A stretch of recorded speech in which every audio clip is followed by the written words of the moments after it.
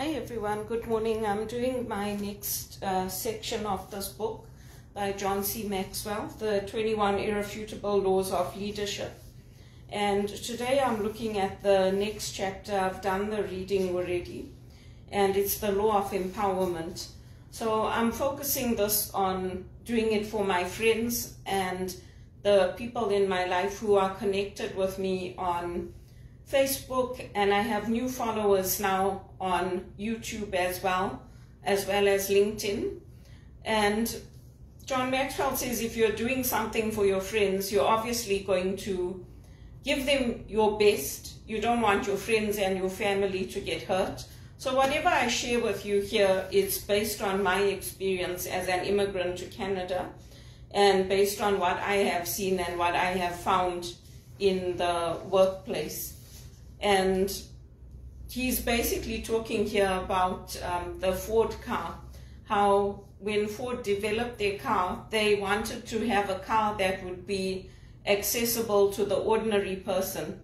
And so anybody earning a good salary would be able to afford it, something that would not be too expensive to maintain and large enough for a family, but also that a single person could use it.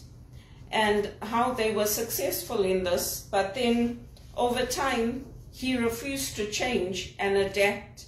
And when his son tried to help him, tried to get him to implement new measures that would benefit the company and benefit making it more profitable, he wouldn't do that. And the employees landed up hating him. They wanted his son to take over, but unfortunately his son died young. And so those changes never came. So his son was 49 when he died, and his name was Edsel. So that's unfortunate because that happens in companies too. And I've experienced it in Canada. I've experienced it in the banks when I was working at CIBC. It's not only me that was telling the banks, like, you need to actually renew people's mortgages when they're asking for second mortgages, if they're on contracts or if they're in financial difficulty, because that's when they need the money. And they're like, oh no, we can't do that, we are risk averse. And so a lot of people landed up losing their homes, not able to keep them, including me. And they say that, oh, there's human rights here and people respect human rights. But actually the opposite is true. When push comes to shove, the middle managers don't get the support they need from the executive. That's what happened to me when I was told to take my case to the Human Rights Commission, when I was told to report things to the police. I was told to engage the employment agencies. The employment agencies violated my human rights. They put in a complaint about me to the police when I was telling them to tell the truth about what happened, because the employment agencies were at the meetings I had with my executive, where the executive told them, we fought for Belinda, we tried to keep her at HSBC, and they wouldn't listen. They refused to do it, and on top of that, they put in a complaint about me. And they sent me an email in writing to say that they will not place me anymore. So in Canada, you can't do that. Even if somebody has a criminal record, if they came here from another country, even if there's been situations that are difficult, you can't refuse to place somebody in a position. And I'm like, you know what? I was trying to help you. I was trying to empower you. I was trying to show you the right way of what you're supposed to do, but obviously you are not willing to listen. So I just said, you know what, just leave it. If you don't want to place me, I'll try to work with other agencies. But this is what they do here in Canada. And when I tell my friends in England, when I tell my friends in America, they're like, are you serious? They don't believe me. I said, yes. If I didn't have those emails, I would have no proof. So this is the reality of what you're dealing with when you come here. They don't want to empower you. They don't want you to get to the next level because they're holding on to their own power. That's why the owner of Ford, wouldn't let his son come up. He wouldn't let him take over. He wouldn't let him bring in the changes that were needed. And as a result, the company suffered. So this is the same thing that's happening in a lot of companies in Canada. They have all these town halls, they have suggestion boxes, they have all these things where they say we want to improve things, we want employee engagement, we want your ideas of how to make the business better. But what happens is that they'll take those ideas, they'll use them, but then they won't empower you. And that's why the companies are failing. I've had so many people that I trained at Teleperformance, and they always asked me. They used to always ask me. I was never told, because it's my choice. I don't have to empower others. I don't have to give my power away. But because I was so good on the campaigns, they used to ask me, Belinda, we have new people coming in. Would you mind if they sat with you and listened to your calls and watched how you did the chats and the emails? And I used to say, no problem, they can sit with me. But what did they do? They turned around and stabbed me in the back, refused to give me a day shift, refused to give me religious accommodation, refused to understand that sometimes I don't understand things the way people here understand them, because I've grown up thinking about things differently. There's a lot I do understand, yes, but there's a lot of things where I'll support the African leaders on things, and they'll be like, oh, well, they're dictators. Well, it's not that different here. We get dictated to go and have vaccines that we don't really want. And if we don't tell them, if we don't want them or we refuse to do it, we get told we'll be let go from our jobs. So how is that different? It's not really different. And the Conservatives took a stand on that. They were like, no, people should have a choice because this vaccine is new. We don't know what the side effects are going to be. We haven't tested it. They refused. In France, they were told, oh, we'll shut everything down. And here, you won't be able to go to work. You won't be able to eat at restaurants. You won't be able to. So how is that different? It's not different. And Zimbabwe actually did very well with how they rolled out their vaccines. So we also have to have people respect where we are coming from, what we are bringing to the table. I did right by Canada. I did what the organizations told me to do. They told me to report it to the police. I reported it. Then it was turned round on me. So it's not a fair and equal society. And when people give away their power, you're supposed to become invaluable to the company. That's the way it's supposed to work. They're not supposed to just let you go without any severance, without any accommodation, without keeping you on the books until they find something else. And I can tell you now, there was an operations manager. Mohammed was my operations manager at Teleperformance. He knew when things were not my fault. He kept me on the books. He made sure I got paid until they found something else for me. And I told him, this is the way you're supposed to do it because this is how it's been done. And they're like, no, we're not doing that. And I'm like, did you speak to HR? They're like, yeah, we're telling HR what we're going to do. We're going to lay you off.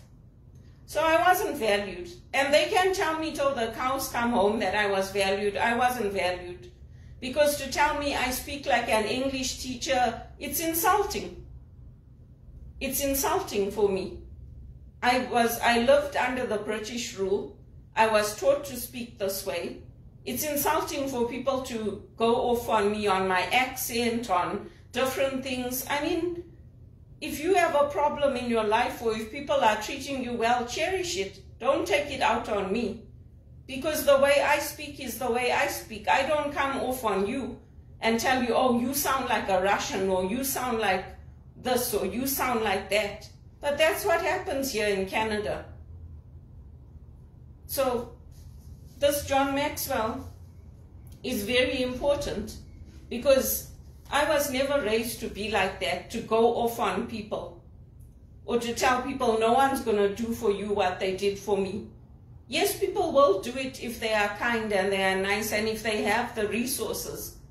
Sometimes people don't have the resources to do it, or they don't have the time, or they don't have what they need to help me. But I know, like with Jo, she didn't have to introduce this to me. They need it. They need the teams to improve. They need things to change, but they don't want to do it.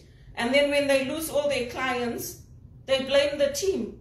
But it's not the team's fault. If we get the best scores, the best results, if we get repeat customers asking for us, how is it our fault? It's the management's fault, because they don't want people to come up to that next level. So this is not just me saying it, this is exactly the steps that John Maxwell has outlined in here. And this concept of training people and having people shadow you, this is not something that I learned here. I was actually very surprised at how Canada was run when I came here.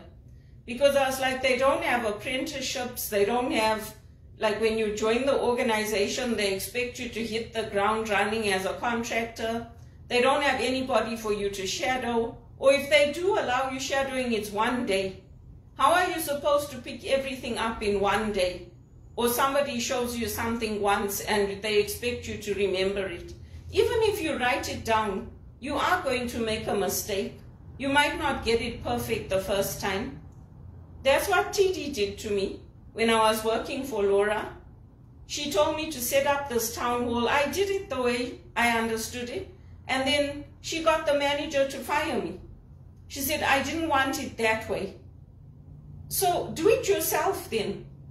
If you are going to come down on a person for not doing it the way you want it, I'm a good executive assistant. I know how to do things. I've supported CEOs. I've supported CEOs not only in Canada, but in England as well as Zimbabwe and South Africa. And it wasn't just me saying that about Laura. It was everybody on her team. They're saying, oh, she expects you to think for you and she doesn't explain things properly. So look at what's happening now to TD. But you have somebody like me that has the skills, that has the education, that knows how to get things done, and yet we can't get those breakthroughs at the VP level or at the senior executive level. Why? Because we tell them. And then they don't want to listen, and then this is what happens. So if they don't want to listen, the country is about to implode. It's about to implode. Those of us that came here from Zimbabwe have lived through this, but they don't want to listen. And why is it? Because they're fearful of losing their own jobs. But maybe if they actually empowered people like me and helped us to get to the next level, then they could go to the next level. I could have said no. When all those managers came to me at Teleperformance and they asked me, Payal and all of them, Belinda, can somebody sit with you because you're the best on our team? I could have said no. I'm not going to teach them. I should have said no. When somebody does something with you, it's easier for them. It's not like you just say, oh yeah, you take the ingredients now and go and do it yourself. That's an awful way to do things. We didn't do things like that in Zimbabwe to people. And also when there's a crime being committed, when there's harassment, where there's things that you're being given a directive to take to the police, it's very unfair for the agency to turn around and tell me, we're not going to place you anymore. Very unfair. Just the same way when I worked at Randstad and they kept me at Stericycle, I told them, I'm living on my own. I need to finish by 10:30 or 11. They kept me there until midnight on purpose. Everybody else went, they kept putting the calls through. I told Randstad. Randstad said, you know what, don't go back there. We'll try to find you something else. That's the right way to do it. Not to take it out on the person that's doing the work for you, that's doing the job, that's bringing you in the customers, that's treating the customers the right way. It's not fair to me. And it's not fair to other workers. And it's not just me saying it. If it was just me saying it, it would be different. You go and you look on LinkedIn how many people are saying the same things that I'm saying about the agencies, about Teleperformance, about TD. It's not just me.